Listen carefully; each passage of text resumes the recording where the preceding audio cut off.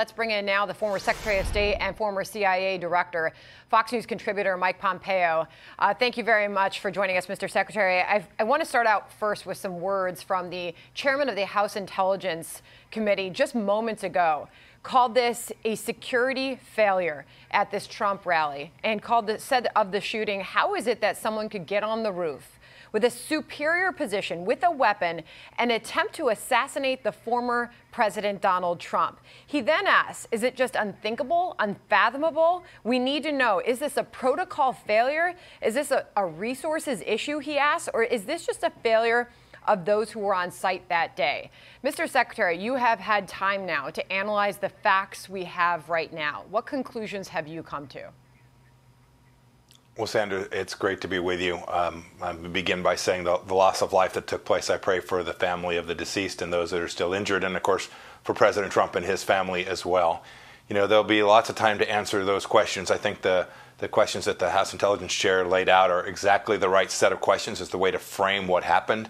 It is undoubtedly the case that there was a failure yesterday. The fact that someone got a shot on the president, the former president of the United States at a rally, someone campaigning for president, suggests that you just didn't get it right. Now, whether it was systemic or whether it was an individual who failed to do their job yesterday is hard to know. But make no mistake about it, we need to get to the bottom to understand not only how it happened yesterday, but make sure that something like this can never happen again. And Mr. Secretary, good to have you with us on this day when, I mean, if Donald Trump had not turned his head at the last moment there before the gunman pulled the trigger, we could be telling a very different story today. And we try to, in this moment, look back to see what was the root cause of what happened yesterday. Let me read a little bit from a statement that Melania Trump put out earlier today. She said, "This morning, ascend above the hate, the vitriol, and the simple-minded ideas that ignite violence. We all want a world where respect is paramount, family is first, and love transcends. We can realize this world again. Each of us must demand to get it back. We must insist that respect fills the cornerstone of our relationships again."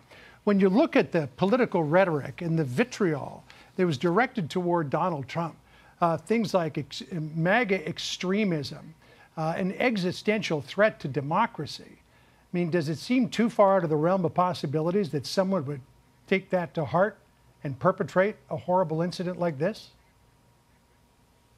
John, it is undoubtedly the case that the direct fallout from rhetoric where you see someone who now for years and years has been accused of destroying democracy, of things that we frankly never had any president accused of before, and then echoed throughout the entire media ecosphere. I lived it when I was the Secretary of State. I saw it. I also saw an incredible warrior in the White House in President Trump. We saw that warrior on display yesterday as well. But it is undoubtedly the case that when you talk about an individual in the way that they've spoken about him, when you speak about his supporters in the way that began with Hillary Clinton calling them deplorables, when you denigrate these human beings and don't debate the actual ideas, it leads to people who are evil, who are wicked, just as Melania described them. It leads to the kinds of actions that we saw yesterday. The responsibility for the murder that took place yesterday and the assault and the assassination effort on the former president belongs to that individual.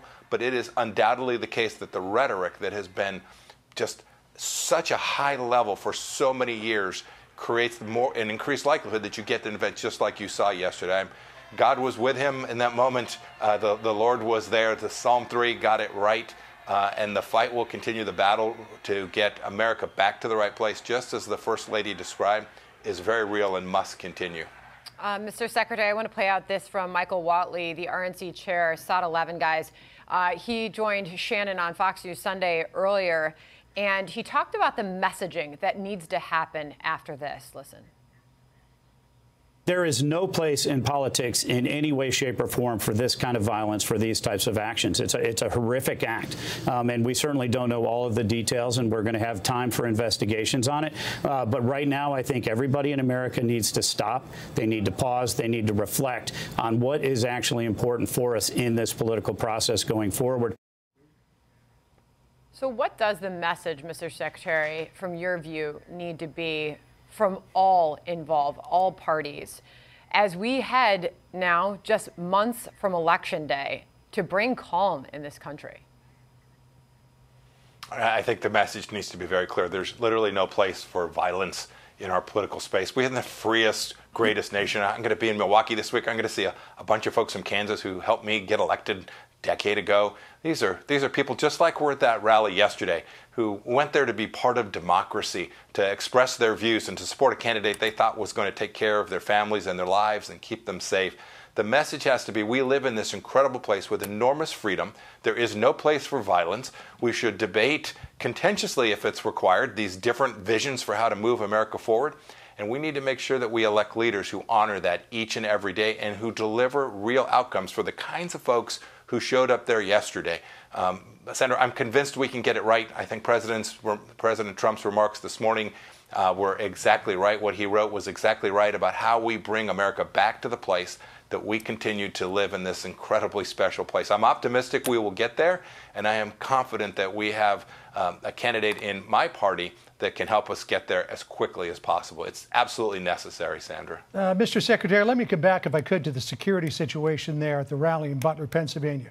Clearly, you had a picture-perfect reaction by the Secret Service in terms of covering the protectee.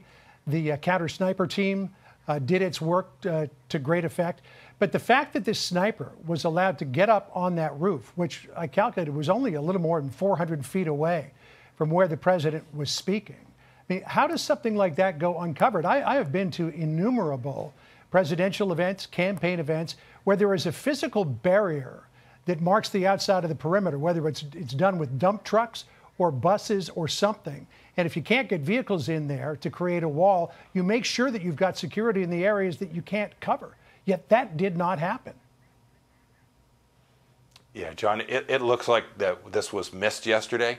I know this myself, right? I have a security team today as well. The Iranians are still trying to kill me, and so I've been to a lot of events just like you have where there's very tight security. The fact that if I've seen the map right, the fact that there was a clear line from a elevated position for someone to take a shot at the president suggests that either the homework wasn't done or there was a failure in execution or perhaps both.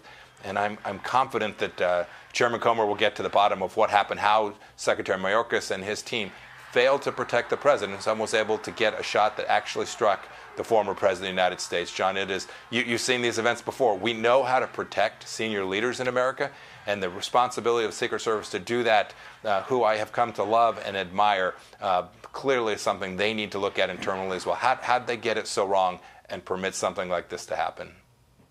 All right, Mr. Secretary, I really appreciate you joining us today. Thank you for your time.